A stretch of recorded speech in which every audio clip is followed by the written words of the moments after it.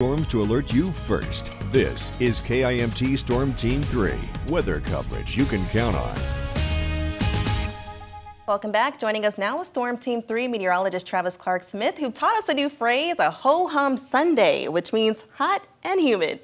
Yes, Ananda, we're going to be dealing with a couple of ho-hum days tomorrow and again on Monday before we're going to start to see some changes, so looking forward to that. But we are still tracking the potential for some more storms before we get to those more comfortable days. Now, before those storms rolled through our area earlier this afternoon, temperatures were well into the upper 80s with high temperatures reaching 86 here in Rochester, 88 in Dodge Center, Albert Lee, Austin, Mason City, Charles City, and even 90 degrees in Owatonna. Tomorrow is going to be even warmer with many of us hitting that 90-degree mark.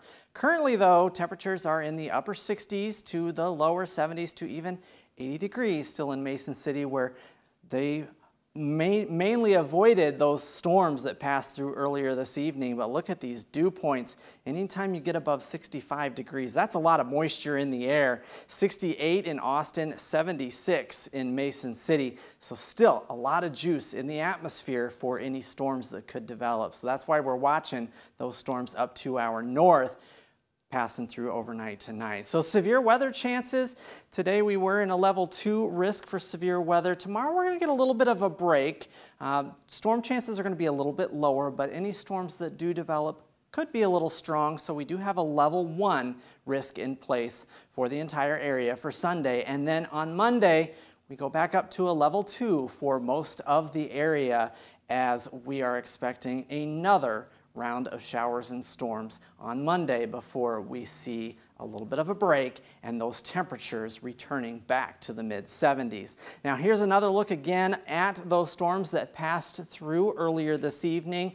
Those storms have gone well down into northeastern Iowa and passing even further into Wisconsin. But we did have a few severe weather reports. We did have a confirmed tornado in southeastern Rice County, and we were on the air for that. We also saw some wind reports around the Rochester International Airport, around 81 miles per hour right before 7 o'clock. And then in Fillmore County in Cummingsville, we had a 74-mile-per-hour wind gust right at 7 o'clock this evening. Tracking things out hour by hour, you can see those storms moving away at this hour. And as we go through the next several hours, we have another round. That was those storms further up to the north. Those are expected to pass through our region between about 4 and 6 a.m. before we get another nice break from the rain.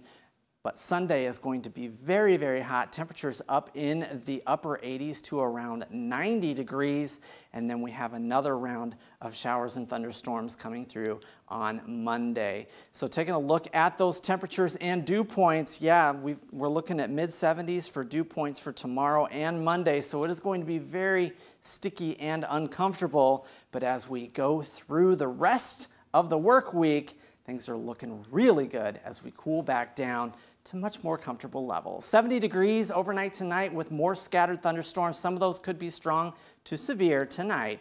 90 degrees for tomorrow, partly cloudy skies, winds out of the northwest around 10 miles per hour. And here's a look at that 7-day forecast where your weekend is always in view. Getting back down to much nicer temperatures for the middle of next week, Sananda. Looking forward to that.